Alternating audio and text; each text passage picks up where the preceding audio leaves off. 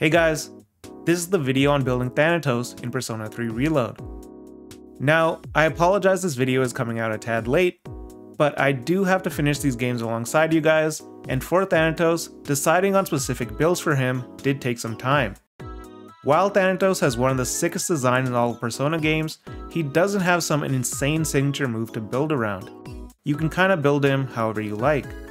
So I thought I'd include multiple build options, and whichever one a person prefers, they can choose to use it. If the builds here end up being useful, consider leaving a like and subscribe, as it really helps out. Most of the builds here use resist passives instead of null, repel, or absorb, simply because for the super boss Elizabeth, you'd really prefer to have resist. And in most situations, resist is as good as null. I mean, if you die to a random light insta-kill even with resist, that's just unlucky, I guess. But there will be an alternate route in each fusion path, if you'd prefer to have null light for example, so you can follow that route if so.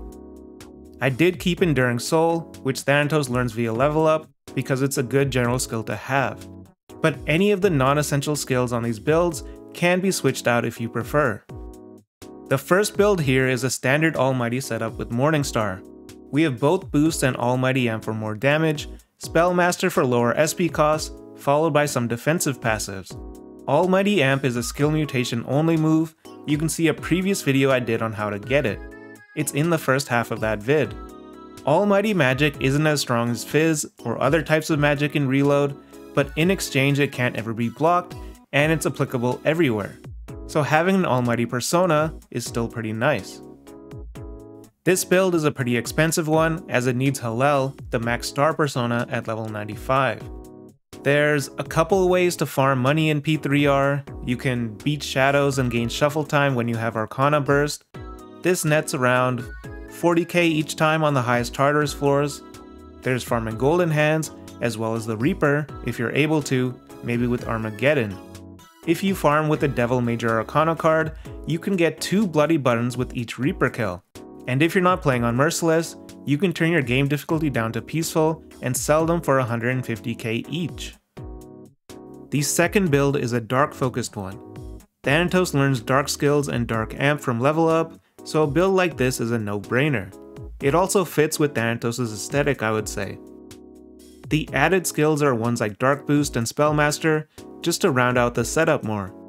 The MC's best weapon, Lucifer's Blade, comes with magic ability as a passive, so that's why it's not on here. One passive that would be nice to have is Magic Mastery, but from our current understanding of skill mutation, Thanatos can't learn this skill.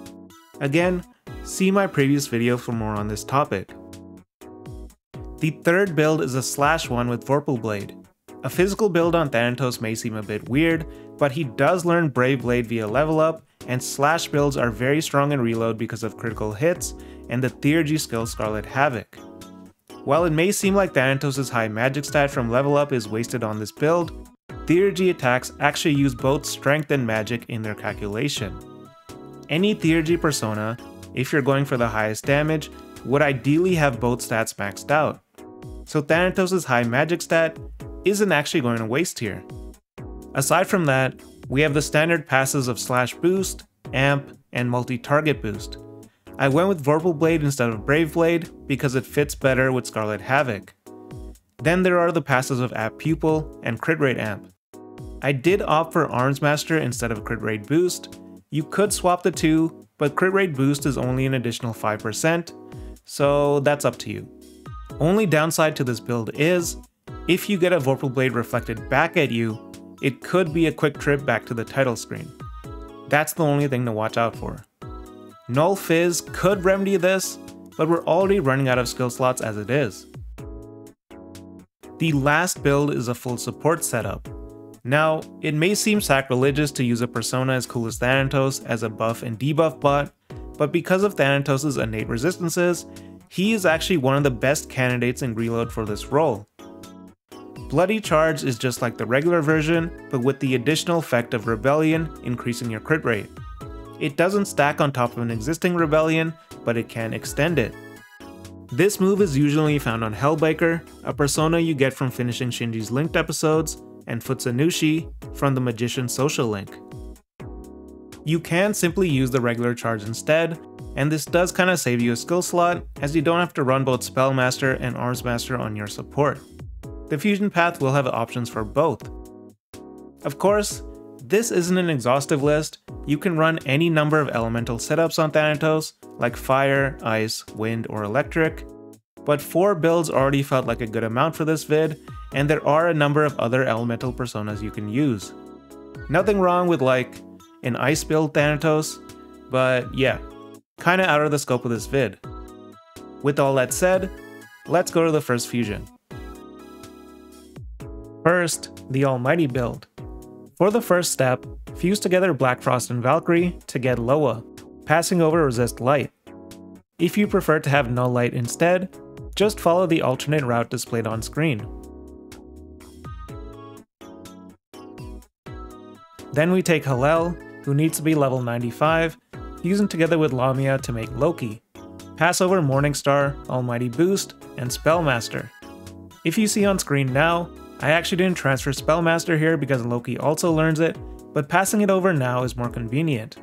I am also passing Almighty Amp, just because I already had it on Helel. If that's not the case for you, just ignore it. Then fuse Loki and Jikokuten to make Mott, transferring over the same skills as before.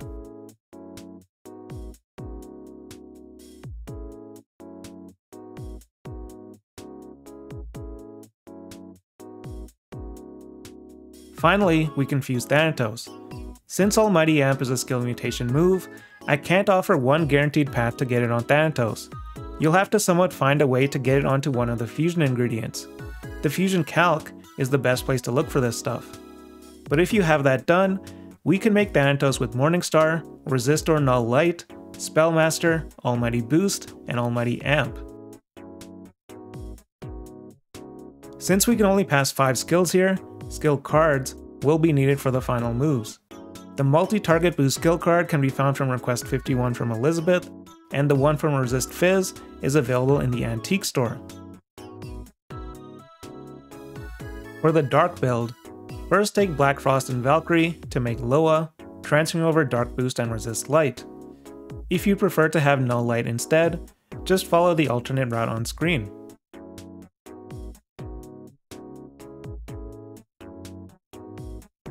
Next we take Loki, the non-DLC version, and Jikokuten to make Mott, passing over Spellmaster. Loki does need to be level 76 to learn this skill.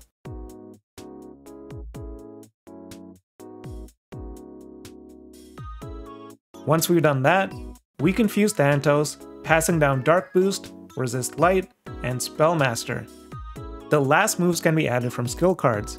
The multi-target boost skill card comes from request 51 from Elizabeth, and the Resist Phys one is from the Antique store. You could get Resist Phys onto one of Thanatos' fusion ingredients, but Lucifer does need to be level 96 for it. For the Slash build, again we'll take Black Frost and Valkyrie, making Loa and transferring Resist Light.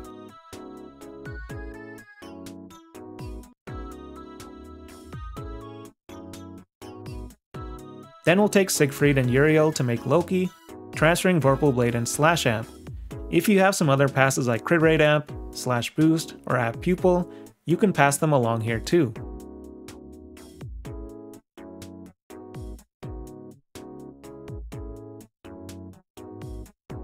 Next we take Loki and Jikokuten to make Mott, passing over Vorpal Blade, Slash Amp, and any other relevant passives.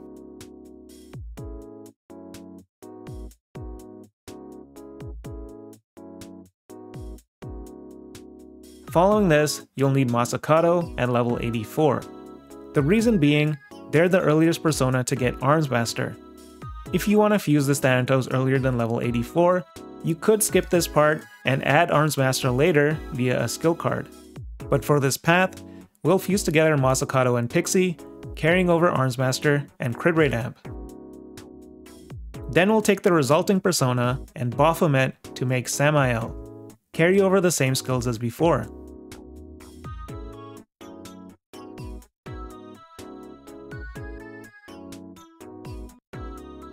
When we go to fuse Thanatos, unfortunately we can only pass 5 skills here. so I'd recommend you guys to take a look at your inventories and what skill cards you have, and pass down the moves you don't have skill cards for.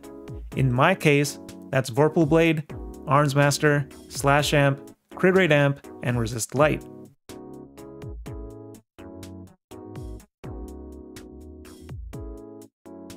The multi-target boost skill card comes from request 51 from Elizabeth. The slash boost and app pupil skill cards can be found during rank 5 and rank 6 shuffle times, respectively. Lastly, we have the support build. Again, for Resist Light, use Black Frost and Valkyrie.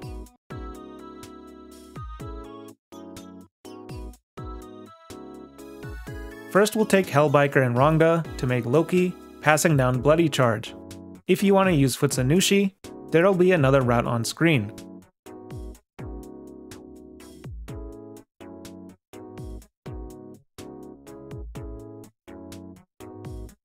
Loki needs to be raised to level 76 for Spellmaster, then fuse him and Jikokuten to make Mott.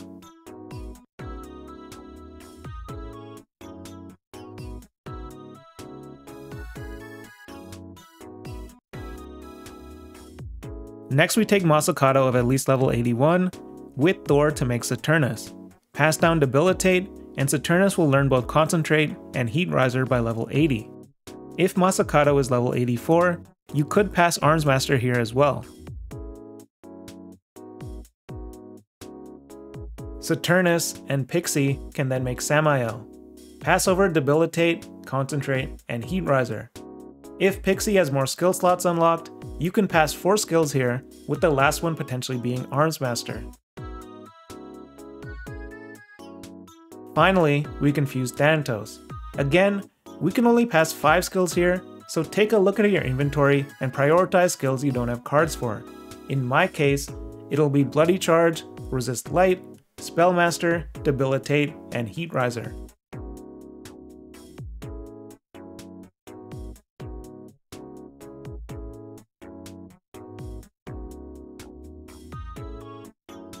For the remaining moves, I use skill cards. Arms Master and Resist Phys are available in the Antique Store, but Arms Master could be passed down from Masakato as well. Charge and Concentrate are available from the rank 12 Shuffle Time cards. And that is it for the builds. Bit of a long guide, but for a persona like Thanatos, I did want to be as comprehensive as I could. Out of these builds, the one I actually use the most is the support setup. I have a lot of other damage dealers, so I don't need Thanatos to also be one, and having him as a support lets me use him in every battle. But any other build option on Thanatos works as well. Again, if you guys liked the vid, consider leaving a like and subscribe on your way out. Otherwise, thanks for watching.